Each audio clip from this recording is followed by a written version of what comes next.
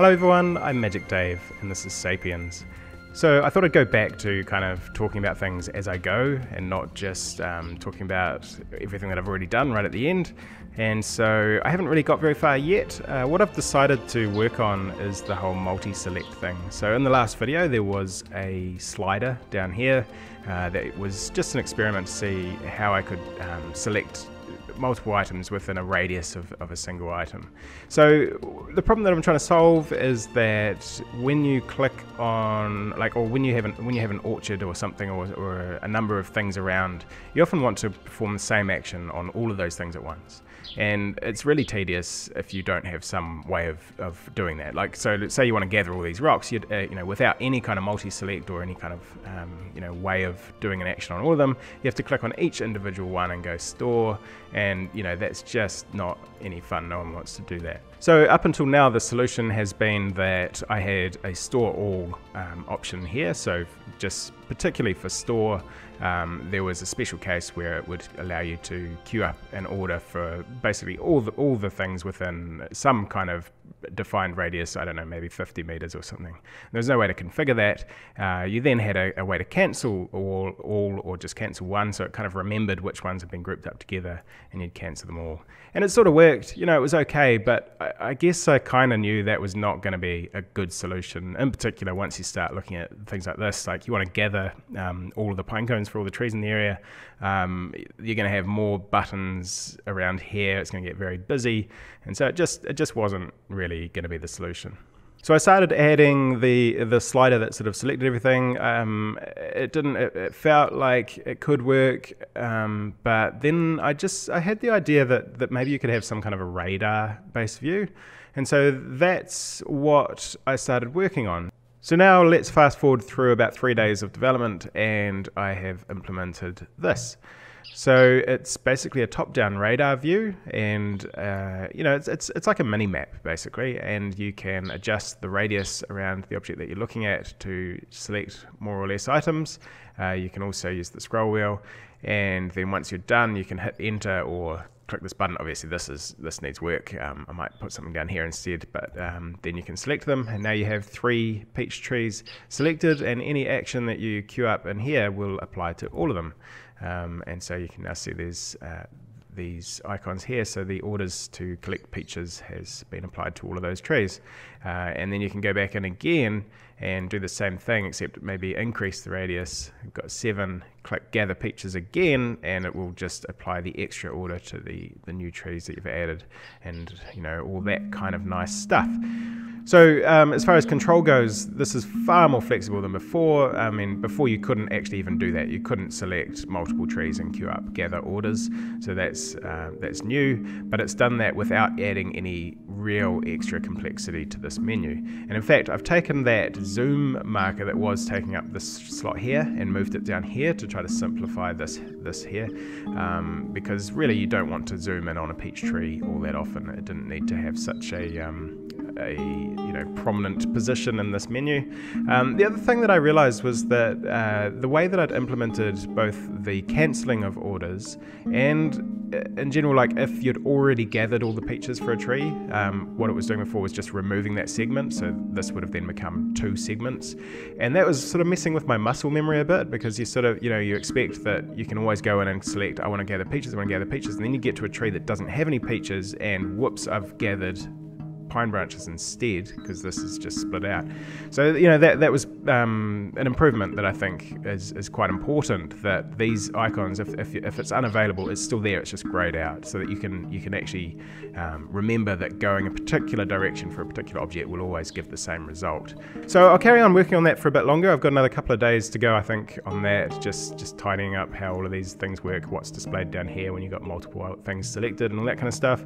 And then after I've spent a couple of days on that, I'll go back to working on the sort of nomads, and there's one there, just getting some interesting behaviors. So I'm still really looking forward to working on that.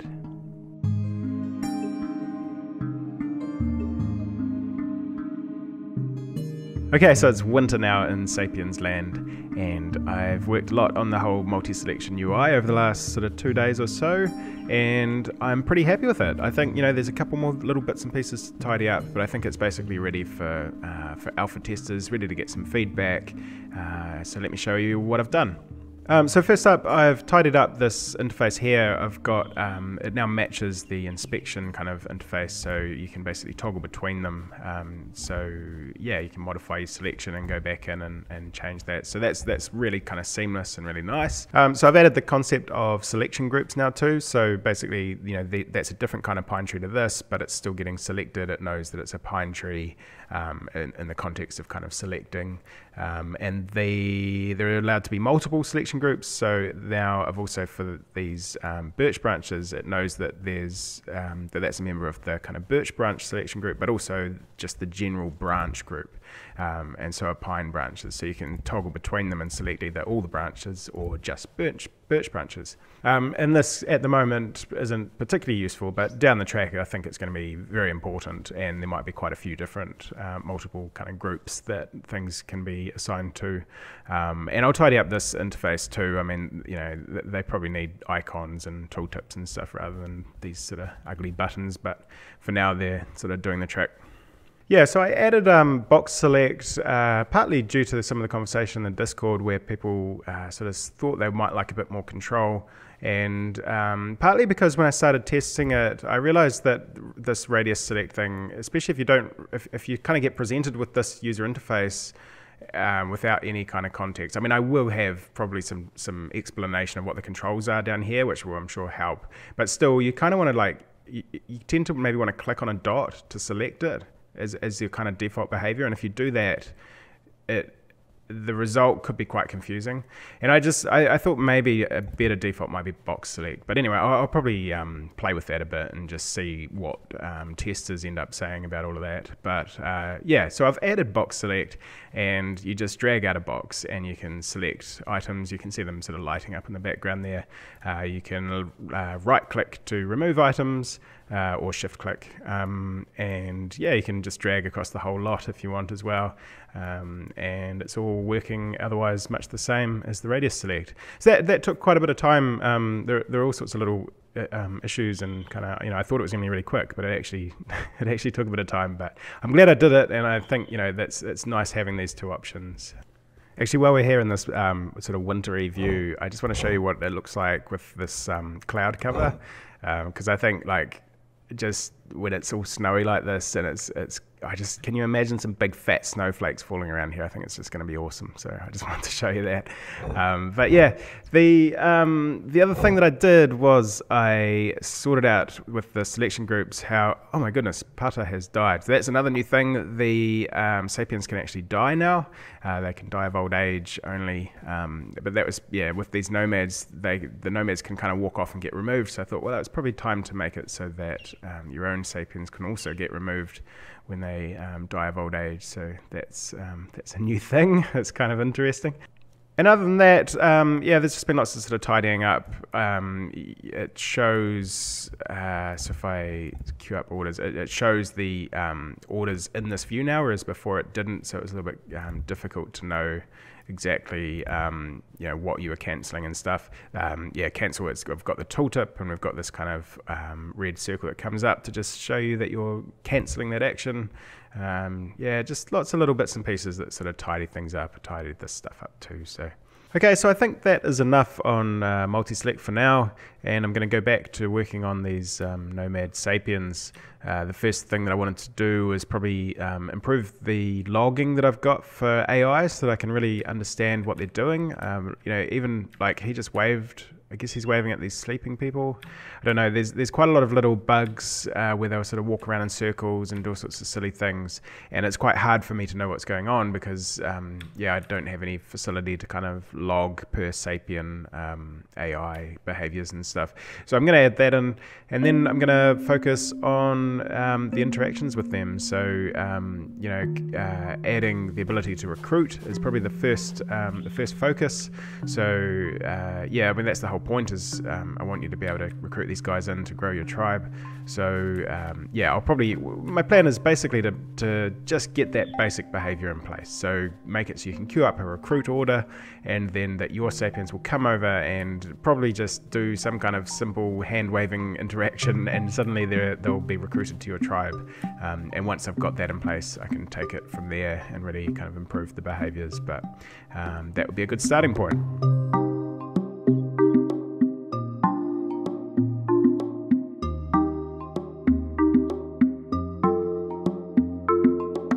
Okay, so I've made some really good progress with the Nomad Sapien tribes, and yeah, I just thought I'd show you first something that I worked on to kind of get there.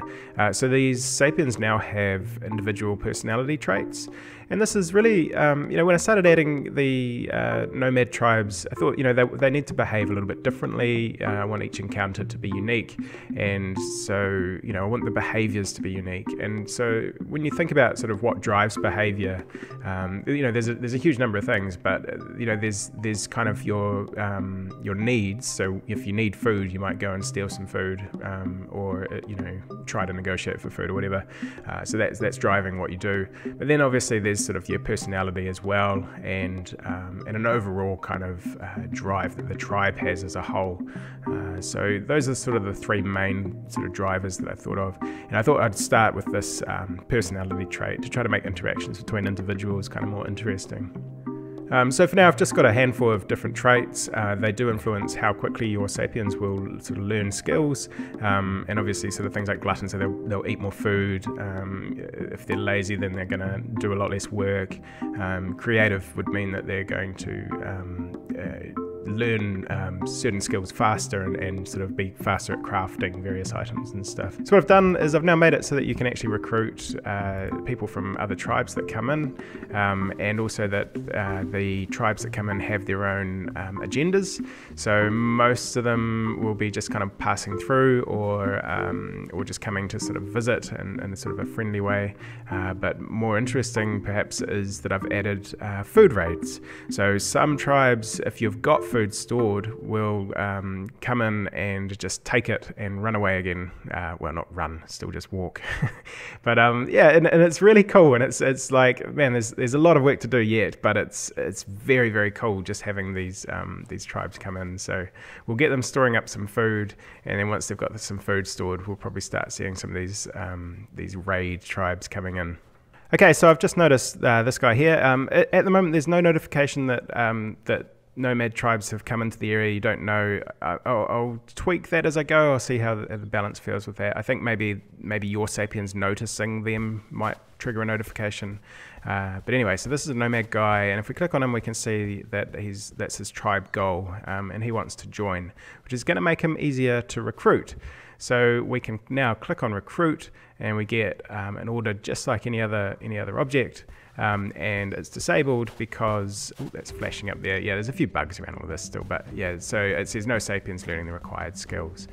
So yeah, just like any other thing, we need to set someone up to actually learn the required skill. In this case, it's leadership. Now, all of this really does need a lot of work. This is not particularly clear. I'm just trying to get things functional before I get carried away with designing all this UI, making it really nice. So yeah, this will all be replaced, but we can assign the leadership skill. And then now this recruit marker has gone green, and we can get one of these people to come over from way over here and go and recruit this person into our tribe, hopefully. Oh, and there's some more people coming in, and I suspect, yep, they're on a food raid. So these people are just coming, and they've seen that we've got food. So they've sort of spawned near the edge, and they've sort of looked around to see if there's any storage areas that have a bunch of food, and they're just coming in and grabbing it, and then going back where they came from. So yeah, they'll actually stop and even wave to your own Sapiens as they're doing it. They'll wave to each other. I had issues with them just falling asleep in the middle of a raid, and getting hungry and eating the food as they were walking along. There's just lots of sort of interesting AI kind of in it. I sort of started thinking about like what is that? How do you solve that? And I thought about maybe I guess they're on a mission, right? So they should be focused on that mission and not just taking a nap. So I guess, yeah. But I have sort of fixed that for now. We'll see. Oh yeah, so this is actually the recruitment process going on right now. Jo is creative and lazy, so yeah, she doesn't have the leadership trait. She's not a leader, so her skills will go up quite slowly, and so you know, she's trying to convert this guy, I guess, recruit him. At the moment, even though he wants to join the tribe, there's no bonus to her converting him.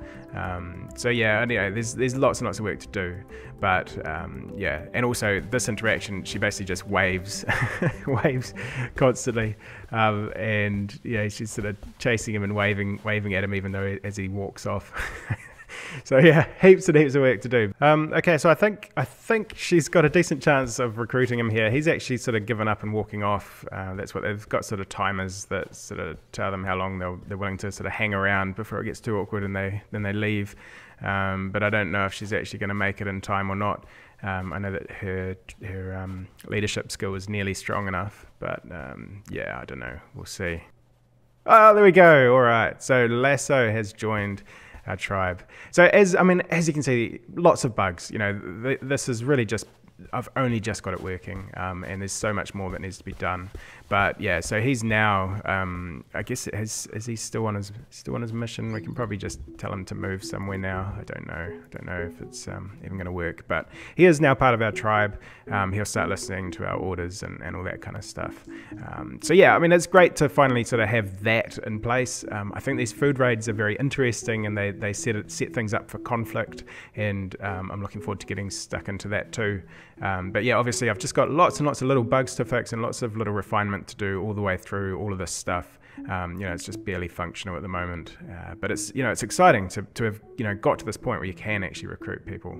Anyway, I'm going to wrap up the devlog there, and yeah, we'll see you again in a couple of weeks, and don't forget to wishlist Sapiens on Steam.